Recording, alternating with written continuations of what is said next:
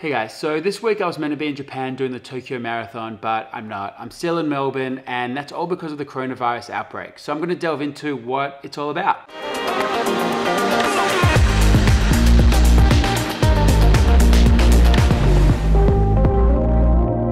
How did this all begin?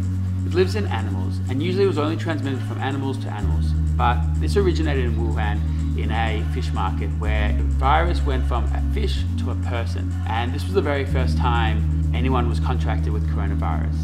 This is in a space where people were trading and selling all kinds of live fish and animals and livestock, and that's where was the breeding grounds for this virus. And that's when one person got infected, it began to spread. And that's what happened in Wuhan.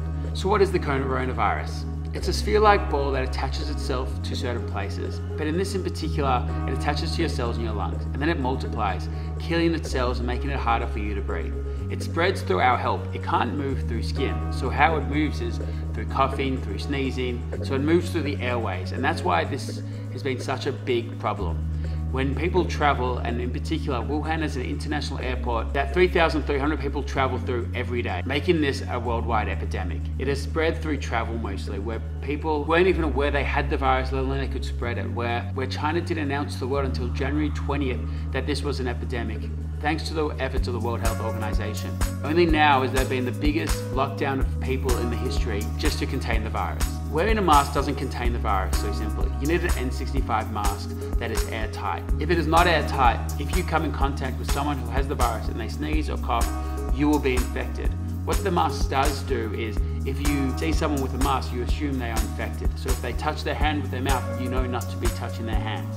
There is no direct treatment at the moment. But do we need a vaccination? Can people still survive the virus even being infected? And the answer to that is yes. So how do you treat the coronavirus? Well, it's like a flu. Imagine having a flu and it will last for 2 weeks. And then during that time, you'll have symptoms. You might have a runny nose, you might have a shortness of breath. In this case, it attaches to your lungs. So the people who are vulnerable are the elderly and the young to be unable to sustain such damage.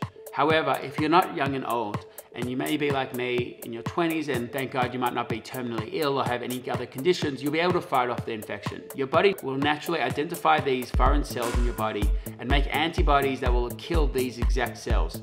That's how people are surviving the coronavirus. The people who are not surviving the coronavirus are the people who aren't getting treatment, who aren't getting their symptoms treated, require more oxygen in order to overcome this. If you're not young and able to produce antibodies, if you have any other respiratory conditions, if you're young and old and haven't quite developed this antibody system or your immune response system isn't quite up to it, those are the people that are most vulnerable to this disease. But I don't want to freak you out, because there are incredible measures taken in today's world to exactly stop this infection from spreading. And hopefully in the next 6 months we won't be talking about this. Hopefully in the next month we won't be talking about it.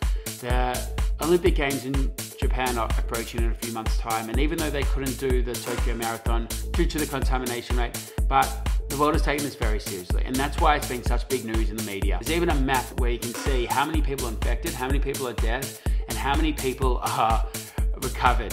I hope that explains to you what exactly coronavirus is, how it helps, how it can be treated, and why it's become a worldwide response. So I'll see you guys next week. Bye guys.